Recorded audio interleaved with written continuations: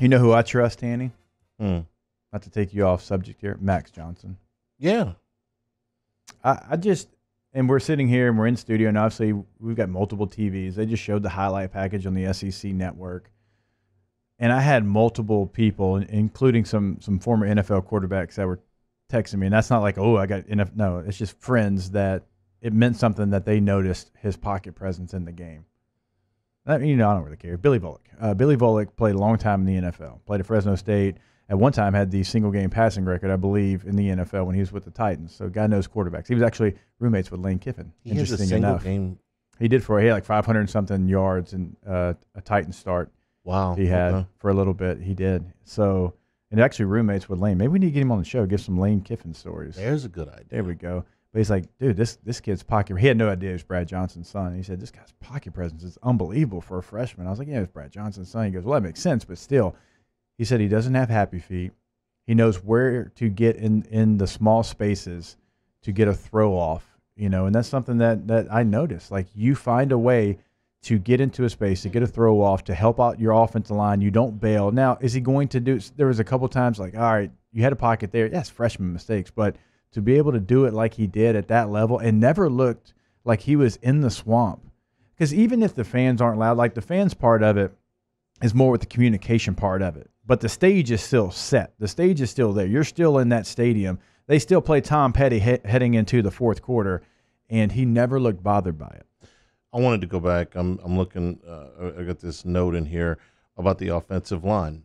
There were 44 dropbacks for LSU on Saturday. No sacks, 2 quarterback hits, 4 pressures.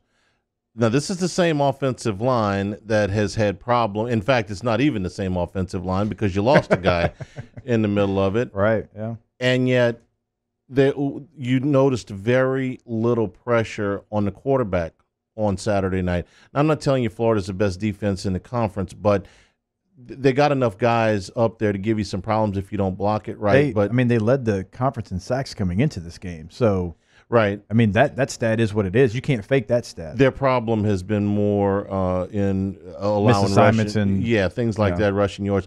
But his ability to move, I hate to use the word slide because it kind of insinuates that he's just running away from pressure all the time. But it's just those little bitty movements. Oh, even if it's a clean pocket, Handy, you've got to know where you have to get to get a throw off.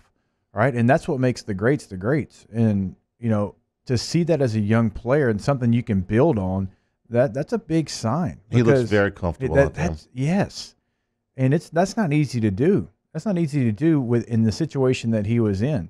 And we talked about it in the first hour. The arm talent's never going to be confused with TJ or Myles. But you can get away with the arm talent by knowing exactly where you've got to be, where you've got to throw it. Is it going to be a pass that only my receiver can catch? I mean, you don't have to have the strongest arm in the room to be the best quarterback. Little touch, never hurt anybody. What happened to Taysom Hill yesterday, the interception that he threw? Yeah, do a two-seamer. Too much steam on it, and it caroms away, and you end up with the interception. Johnson's ability to move is what separates him from Brennan and Finley. Now, I don't know what the quarterback situation is going to look like next year or in the spring, but that's something that he's got that they don't have. And it's not that they can't move at all, but they can't move much. I'm sorry, neither one of them can move around very much. Now, you can compensate for that by getting the ball out of your hand quicker, and you can work on accuracy and touch and things like that and get better at it. But he does some things that are unique to him that the other quarterbacks don't have. So yeah, I'm anxious to see him again. I think that he's got a world of upside, and I don't necessarily care that he doesn't have the strongest arm in the room. The guy that just won the Heisman Trophy didn't have the strongest arm in the conference either, but he knew, and I'm not saying it, right. Johnson's going to be. We understand that. Yeah. But the traits that you see early are encouraging. That's what we're saying. The traits that you see from a young football player to be a great quarterback are starting to show.